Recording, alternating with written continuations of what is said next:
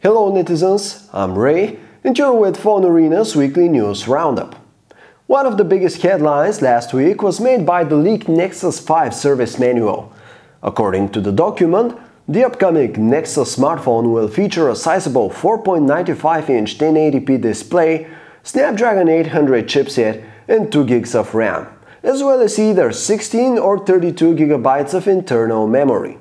Of course, all of this should be taken with a grain of salt, though the schematics found inside the manual do match pretty well with what we've seen in the early picture of the Nexus 5. The Sony Honami Mini is real, and although it's yet to be announced officially, the Honami Mini, or Z1F as it's probably going to be called, has already been spotted in Japanese carrier NTT Docomo's catalog.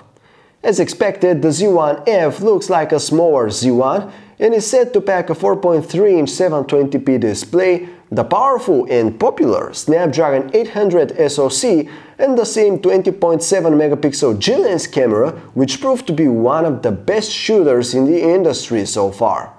The Xperia Z1F will be yet another mini version of a popular Android flagship phone this year, following the appearance of the Samsung Galaxy S4 Mini and the HTC One Mini.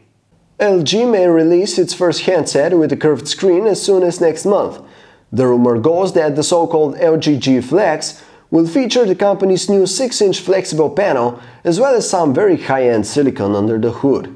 For now, it seems like you won't be able to curve the display yourself, but it will stay in one constantly curved position, allowing it to comfortably wrap around your face, kind of like the Nexus S, which only had a curved glass. Meanwhile, Samsung is also expected to come up with a curved handset of its own, namely the Galaxy Round. Which Korean company will be the first to out a phone with a flexible screen? Stay tuned to Phone Arena and find out. Some alleged screenshots of Android 4.4 KitKat have leaked, suggesting that the next version of Android will come with printing and wireless payment capabilities built in.